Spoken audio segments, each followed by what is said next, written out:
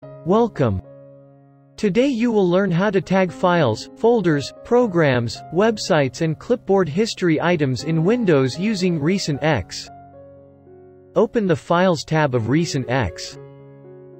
Tags help you group related items and access them faster.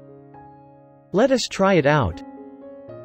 Right-click on a file from the list and choose the Tags option. The Tags window will open. Tag is instantly created. You can assign multiple tags to a single file by separating them with a comma.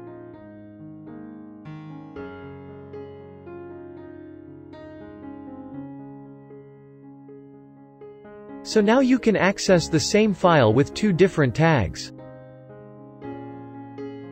Let us add a smart tag. Smart tags let you group items based on keywords.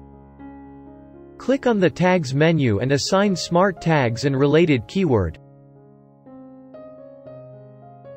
On selecting the tag report, all items containing the keyword report in them are listed.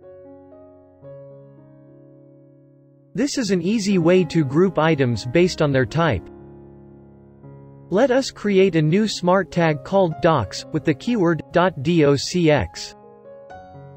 Just click on the Tag button and all documents are listed. It is equally easy to edit and delete tags.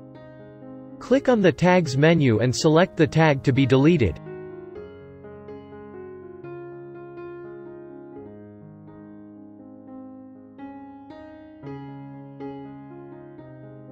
You can also edit or delete regular and smart tags by right-clicking on it from the top bar.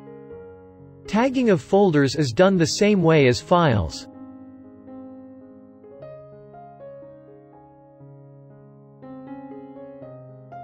Here are some tags we created. Similarly, tag programs, websites and clipboard items. Very useful.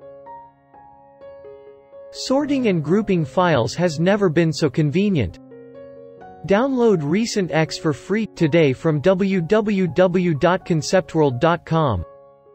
Thank you.